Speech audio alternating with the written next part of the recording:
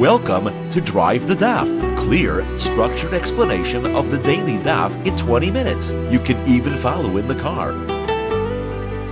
Sechus Shabbos Daf Yud Beis is primarily focused on a comparison of a chutzner, a courtyard, and a mavoi, an alley, as far as what we need to do to allow ourselves to carry within them. There's two primary concerns. There's Eruv, as in Erev Chatzeros, which in Mavois is called Shetufi Mavois, and the other issue is if part of the walls are down or never were built and it is exposed to another area that you're not allowed to cross into while carrying, then we have a problem carrying within this area itself unless we do something to fix it. So the differences between the two are as follows. The mavoi is always open, usually to a Rishos Harabim on at least one side, and in order to be able to carry within the mavoi itself without concern that she'll carry out of the mavoi or into the mavoi, we got to do a lechi, a kaira, something like that, and that's what we've been discussing through most of the Masechta Al Planem, and we'll continue discussing it in this daf as well. Now, a chutzner is slightly different. A chutzner, you cannot carry from the chutzner into any adjoining area that you can't carry into. That could be Rishos Harabim, or it could be another chutzner where you don't have an Erev Chatzeros, right? You can't carry from one chutzner to another without an Erev Chatzeros. Now, to make it permitted to carry within the chutzner, you have to make sure that the space in the wall to the next chutzner or to the Rishos Harabim or to whatever's on the other side, you have to make sure that that gap is viewed as a doorway. We don't have the halachas of lechi and kaira here. We have to make sure that it's viewed as a doorway and not that the entire wall is considered to be knocked down so that the two chatzeros of the two areas are exposed to each other. So that when we say that you need to have a doorway, we mean that you need to have pieces of wall on either sides of the gap. It can be an entire side. Those pieces of wall are called pasim, and you have to have a pasim on the sides. So to make it permitted to carry within a mavo, you have to have a lechi or a kaira next to its open side. To make it permitted to carry within a chutzner, you have to have pasim on its sides of its opening. And of course, the gaps have to be less than 10 amas, and you have to have an Erev Chatzeros within a chutzner, and you have to have a Shitufim Mavois within a mavoi. And the Gemara will compare and contrast them. The Gemara will want to know, how do you define a chutzner as opposed to a mavoi? How do you know if something's a chutzner or a mavoi? That's at the end of the daf. Before that, the Gemara discusses the particulars of what you need to do for a mavoi, and the particulars of what you need to do for a chutzner. How many pasim do you need? How big did those pasim have to be? So let's see the daf. We begin with the last 2.5 lines on daf Yud Aleph. The Gemara has just finished bringing a Mishnah which had a machlokes between Beis Hillel, Beis Shammai, and Rabbi Eliezer, what you have to do for a mavoi. According to Rabbi Eliezer's opinion, it said you need 2 lechis, lechayim. So the Gemara says that means 2 lechis just, or 2 lechis as far as lechis go, but you also have to have a curry, you also have to have a crossbeam. So Gemara tries to resolve this. Gemara quotes an incident where Rabbi Eliezer himself went to visit Rabbi Yosef ben Preda, who was his Talmud, in a place called Ublin, and he found that he was sitting in a mavoi that only had 1 lechi. So he said to him, what kind of business? You know what, on hold of this, you got to have 2 lechis. So he said, what do you mean, 2 lechis? I have to have 2 lechis? What do I need to do? Stuff up the whole wall so that I can't fit out? So Gemara says, if when he said 2 lechis, he meant 2 lechis plus a kairas, I understand what he means when he's complaining that why do I have to fill up the entire wall? 2 lechis and a kairas already, so it's a pesach, the whole thing is closed. But if he's just saying a lechi on this side and a lechi on that side, what's the problem? Why is he calling that it's as if I have to fill up the whole thing? So the Gemara says, no, that's not a problem. He just meant 2 lechis without a kaira, without a beam. He just meant 2 lechis, and he's complaining that it was a very narrow space there. And if he held that a lechi has to be 3 tvachim wide at least, which we don't hold of l'maisa, but that's what he held, and therefore you already have 6 tvachim, you're already filling up the entrance. Okay, now the end of that brisa that discussed that story has another statement there, and the Gemara now discusses that. And that statement refers back to our Mishnah, and it says like this: it says, Rosh ben Gamliel said that the machlokes between Beis Hillel and Beis Shammai was only about a mavoi which is greater than 4 amas, between it's 4 amas itself or 4 amas to 10 amas. That's where Beis Shammai and Beis Hillel argued as to why you have to have. Beis Hillel, as we saw in the Mishnah, said you have to have either a lechi or a kaira, and Beis Shammai said you have to have both a lechi and a kaira. Says Rosh ben Gamliel, but if you have less than 4 amas, you don't need anything. So Gemara says, hold on a second, this doesn't fit with our Mishnah. Our Mishnah had a similar statement in the name of a Talmud who said to Rabbi Akiva, but he didn't say you don't need anything. He said they both agree you need a lechi or a kaira. Even Rabbi Eliezer agrees you need a lechi or a kaira. They all go with the most lenient opinion. They don't say you don't need anything. So the Gemara says, yes, Rav Shimon ben Gamliel meant the same thing. He meant you don't need anything extra. You don't need anything above the basics. And the basics is either a lechi or a kaira. That's what you need. Beis Shammai doesn't say you need to have both, and Rabbi Eliezer says you don't have to have an extra lechi. Now the Gemara continues analyzing the size of the mavoi opening, which requires fixing. So as we said so far, we learned that if it's greater than 10 amas, we saw Rabbi Yehuda says you can still fix it with a lechi or a kaira. Most opinions, the Chachamim say you need it towards a Pesach. If it's 10 amas all the way down to 4 amas, that's where the machlok is bezil by Shammai. Rabbi Eliezer reply. Less than 4 amas, everybody agrees you just need a lechi or a kaira. How small do you have to go? At what point do you not need anything to fix it anymore? So the Gemara says that Rav Achli, or perhaps it was Rabbi Chiel, said until 4 tfachim. Once you're less than 4 tfachim, you don't have to do anything. You don't have to fix it at all. Okay, up to now we've been discussing a mavoi and its open side and how you fix it. The Gemara now compares this to the din of a chutzner and its pasim. Again, to just remind ourselves, you can't carry within a chutzner as long as one of its walls is exposed to an area you can't carry into from the chutzner.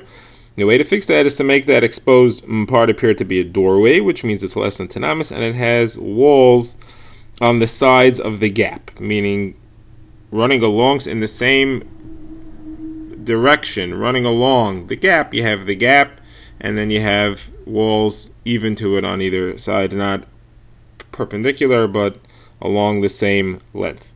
So Gemara now discusses how much do you need those walls. Those pasim, how long do they have to be? How many pasim do you have to have next to the gap in order for it to be permitted to carry within the chutzner? So the Gemara brings a number of opinions of Amoraim here. The Gemara first of all says Rav Sheshes name of Yirmiyah bar Abba and name of Rav, that about this the Chachamim agree to Rabbi Eliezer you need to have pasim on both sides. Rabbi Eliezer said you need to have lechis on both sides by a mavoi. As far as the chutzner, they agree you need to have a pas on both sides. Rav Nachman says they don't agree.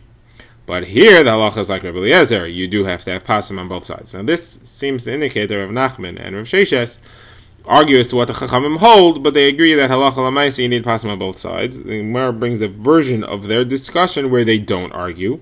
Rav Nachman bar Yitzchak says no. When Rav Sheshes said that the Chachamim agree, he was referring to that Rebbe agrees. And when Rav Nachman said that they don't agree, he was referring to that the Rabbanon who argue on Rebbe don't agree. Because we know there's a machlokes between Rebbe and the Rabbanon. Rebbe says you need to have walls on both sides of the gap for a chutzner. You need to have 2 pasim, and the Chachamim say you only have to have 1 pas, and therefore that's who Rav Nachman and Rav Sheshes were referring, one to Rebbe, one to the Chachamim. They're not arguing with each other. Okay, good. Further, next, what does Rabbi Yochanan hold? How many pasim do you need, and how big do they have to be? So Rav Asi quotes Rabbi Yochanan, who says that you need to have 2 pasim. You need to have space 1 on each side of the gap. You can't have the gap ending at the perpendicular wall on either of the sides. So now Rav Zera says, how could you say that you need 2? But we have a different statement that you have said in the name of Rav Yochanan that says that all you need to have is 4 tfachim. You have to have a pas, which is 4 tfachim. Now, maybe you'll tell me, 4 tvachim, but 4 tvachim on both sides. That can't be, because the classic example of the chutzner with its pasim is when you have a big chutzner adjacent to a small chutzner sharing a wall, and that shared wall fell down, and the only pasim you have are the big chutzner has the parts of wall which are wider, which it is wider than the small chutzner, a case we've been discussing for quite a few daf. And over there we had said that Rav Adas bar Avdimi said in Rav Chanina that the larger chutzner is only greater than the small chutzner by 1 amma, which means 6 tvachim, which means you have 3 tvachim on either end. So how could you tell me that you got to have 4 tvachim on either end? We see that you only have to have 3 tvachim on either end. What must be that you only have to, that when we say the number 4 tvachim, it means 4 tvachim on only one side. 4 tvachim on only one side, so that means that contradicts what you just quoted, Rav Yochanan. You have to have a pas of some sort on both sides. So that's a kasha. So Gemara says when Rav Zera came up from traveling in Medina Siyam, he explained it as follows. He said Rav Yochanan holds both. He says you could have one side which is 4 tvachim, or you could have a pas on both sides, and then it doesn't have to be 4 tvachim. It just needs to be a mashu any size at all. Okay, next, what does Shmuel hold? So the Gemara has Rav Yosef in the name of Rav quotes Shmuel, and he says you have to have only one pas. Yeah, you only have to have wall on one side of the gap. So Abaye asked, Abaye was the Talmud of Rav Yosef. Abaye asked, how could you say that? But I have a different quote of Shmuel. He's brought by Rav Chanani bar Shila, who said that Shmuel told him that you can't paskin that a chatzar is okay unless you have either two pasim or the majority of the whole side of the chatzar is existing, meaning the wall that the gap is in has majority filled in. It's the majority of the wall is still there, and the gap is a minority of the wall. So Rav Yosef said, look, I don't know the answer to your question, but I'll tell you what happened. There was a village of shepherds, and there was a chatzar there, and the Yam, the sea, came in and knocked down the wall of the chatzar and came into part of the chatzar. And they went and asked Rav Yehuda what to do, and he said, as long as you have one pas, as long as you have wall still existing on one end of the gap, that's fine. So you see that you only have to have one end of the gap, and that's Rav Yehuda. Rav Yehuda was in the name of Shmuel. So Abai said that's different. That's because there's water there. Whenever there's water, Chazal made more lenient rules in order to allow people to draw water. Right? We see that halacha. We've seen it in the Maseches Shabbos, and we'll see it again here in Maseches Eruvin, that you're allowed to draw water even if you have hanging walls. That means you have walls that don't extend all the way to the ground, such as if you have a building that's partially collapsed, the ground floor collapsed, but the upper floor is still standing, or you have a frame outside your window that has walls that don't reach all the way down to the ground, and you want to draw water by lowering a bucket down through that frame or out of the upper floor of the partially destroyed house in order to be able to draw water, you're allowed to do that because we made special leniencies to allow you to draw water. So that's why in the case of the sea that came into the yard, they made a leniency to allow people to take the water, to consider the water within their yard, not to consider the water part of the sea, which is a carmelis, and then you can't bring it in. So they're the special rules. You can prove any halachas from there. So the Gemara says, okay, fine. Here, but we still have a steer here. We still have a place where Shmuel said that you have to have two walls, and we still have a place where Shmuel said you only have to have one pas. So which is it? So Gemara says that Rav Papa and Rav Yeshua came, and they said the explanation is as follows: it's either one. Either you have to have one side which is 4 tvachim wide, or you have to have a little bit on both sides, just like we said in the name of Rav Yechanan. The Gemara says then the only problem is that if Rav Papa is right that you need to have 4 tvachim on one side, then why does Shmuel say you have to have the majority of the entire side? You don't need the majority of the entire side, you only need 4 tvachim. And if you want to say he's referring to a case where that majority is less than 4 tvachim, meaning let's say the entire side of the chutzner is only 7 tvachim, so the majority wouldn't be 4 tvachim, it would be less, it would be only 3.5, so then why do you have to have even 3.5? You don't need a majority. You only need 3 and a bit. Because if the whole thing is 4 tvachim, if the whole side of the chutzner is 7 tvachim, the gap, when it's less than 4 tvachim, then when the gap is less than 4 tvachim, you don't need anything. Remember we had halacha earlier in the daf, where Rav Achlai or Rav Yechiel said that if the gap is less than 4 tvachim, you don't have to do anything about it. You just leave it. So we have no explanation for where this majority of the wall is from. If the gap is less than 4 tvachim, you don't need anything. If it's greater, so then you don't need a majority of the wall. You just need 4 tvachim of wall, 4 tvachim of pas. So the Gemara gives 2 answers. The Gemara says either that Rav Achlai's halacha doesn't apply here. He was talking about a mavoi. As far as the chutzner goes, if the gap is less than 4 tvachim, you still have to have a pas. It doesn't help you. Or Rav Achlai's halacha is a machlekes tanaim itself, not necessarily agreed, and we are not specifically following that halacha. Shmuel here is not following that halacha. Okay, on the subject of Yam, the sea, which enters a chutzner, the Gemara quotes a brisa that says that if the sea enters your chutzner and it knocks down the wall, and the gap is greater than 10 amas, so now you can't fill up your bucket from that water because you don't have a wall. So the Gemara says, I can't fill up my bucket from the water. That's because the water is a carmelis. But that means that you're telling me I'm allowed to carry within my chutzner. But why should I be allowed to do that if I now have a gap of 10 amas? The Gemara says we're talking about where the wall is still standing. in the water, meaning the yam flooded over the lower parts of the wall. It's still standing, it's just not visible. Therefore, I can't take from the yam, but I still have a wall to some extent that's blocking people from walking in and out of my chutzner, and therefore I'm allowed to carry within the chutzner itself. Okay, the Gemara now opens a new subject, which is when we fix a mavoi by installing a lechi or a kaira. How does that work? Does it form a wall? The lechi or the kaira function as a wall, or they function as just a sign?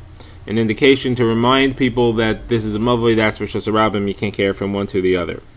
So the Gemara arrives at this topic somewhat roundabout. The Gemara quotes Rav Yehuda and the Gemara quotes Rava, both Amoraim who argue about it.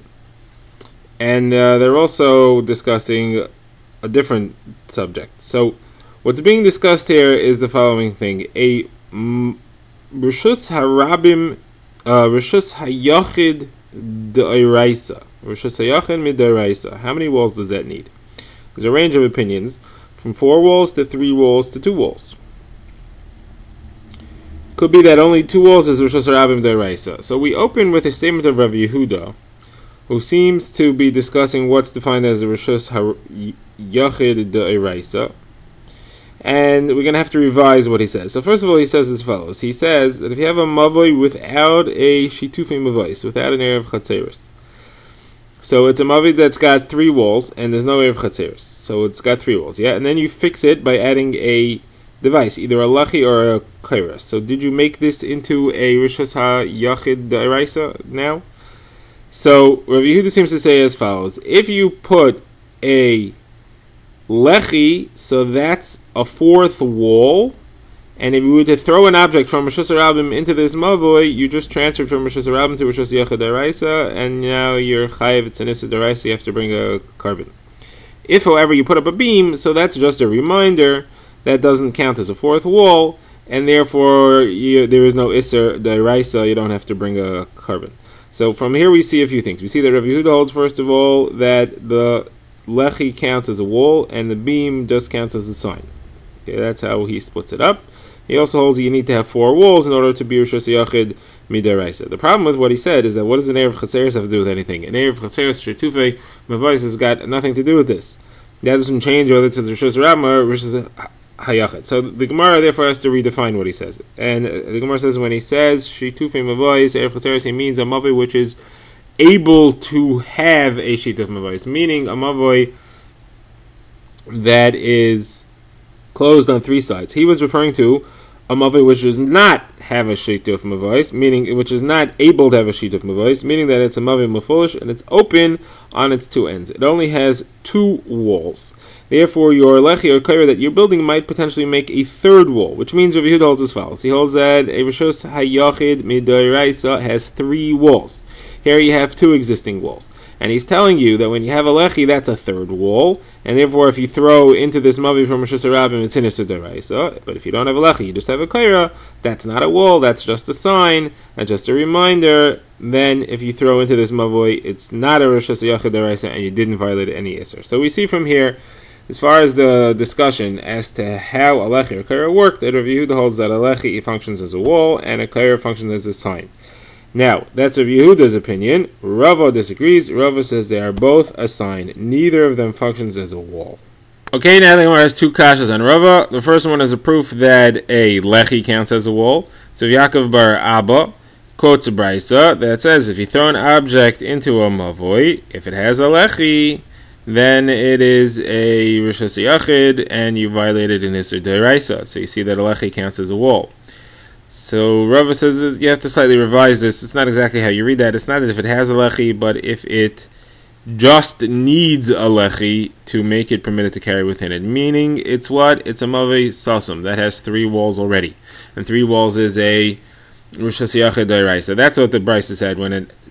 That's what the brisa meant when it said if it has a lechi. If it's a mavei sasum, so it has 3 walls. If, however, it needs more than a lechi to fix it, meaning it's a mavim mafulish, it only has 2 walls, then it's a then it's not a Rishus HaYachid Midaraisa, and if you throw something into it from Rishus HaRabim, it didn't violate any Isser. But really, certainly, the lechi itself doesn't function as a wall. The Gemara's second kasha is from a statement of Rabbi Yehuda, Rabbi Yehuda the Tana in a Mishnah, who, this is a case we had before, somebody who owns two houses across from each other, across Rishos Harabim, and Rabbi Yehuda says that's enough to count as a Rishos Hayachad as long as you put either two lechis or two beams. That seems to indicate that Rabbi Yehuda is saying that if you just put a lechi or a beam, that makes a third wall or even a fourth wall. So you see that a lechi and a beam counts as a wall. Even the Chachamim who argue, they only argue because they say you can't make an Erev around the Rishos Harabim, but they still agree that it counts as the wall. So Gemara says, no, that's not what's going on over here. Rabbi Yehuda is not saying you need a third or a fourth wall. Rabbi Yehuda says two walls is enough. That's why this is okay. He just says you need the lechi to take off an Isser Derabanan that you have over there. Okay, now the Gemara discusses how do you identify a mavoi versus a chutzer. What is the difference between a mavoi and a chutzer, so that we should know if you need a lechi, if you need a kairo, or if you need pasim, or one pas. Pretty much the bottom line is as follows. A mavoi is longer than it is wide. That means when you're entering on its open side and you're looking straight ahead, it stretches further ahead in front of you than it does from side to side. If, however, it's square, or it's wider on the sides than it is to its back wall, that's a chutzer. And the Gemara says it's halacha. The Gemara brings a few opinions that all agree that you can't use a lechi for that, and you can't use a kair for that. You have to have a pas. The Gemara says, why can't a lechi function as a pas? The Gemara says a pas has to be 4 tvachim. We said that. Rabbi Yechanan said, Rabbi Asi quoted, Rabbi Yechanan, it's got to be 4 tvachim. It's not enough for it to just have a lechi there. Now the Gemara quotes Rav Nachman, who adds more details to defining a chutzer and a mavoi, and he says as follows: a mavoi has to be longer than it is wide, and it has to have a minimum of 2 chatzeros and a minimum of 2 houses. The Gemara says, he continues and he says, what is a chutzer? A chutzer is square. The Gemara says, square, what do you mean? What if it's round? The Gemara says, yeah, round's also fine. What I mean is square as opposed to being longer than it is wide, as opposed to being a rectangle. And how much longer than wide does it have to be? So Shmuel says it has to be twice as long as it is wide. Rav said to Shmuel, that's not correct. Chavivi, my beloved, meaning his uncle, Rabbi Chia, said to him that it doesn't have to be twice as long, even if it's just a little bit longer than it is wide. That's already enough to make it a mavoi and not a chutz. Drive the Daf is a project of the Grand Woodlands Shul and is presented by Rabbi Yitzchak Landa. Find us on YouTube or subscribe to daily emails by emailing drivethe.daf@gmail.com.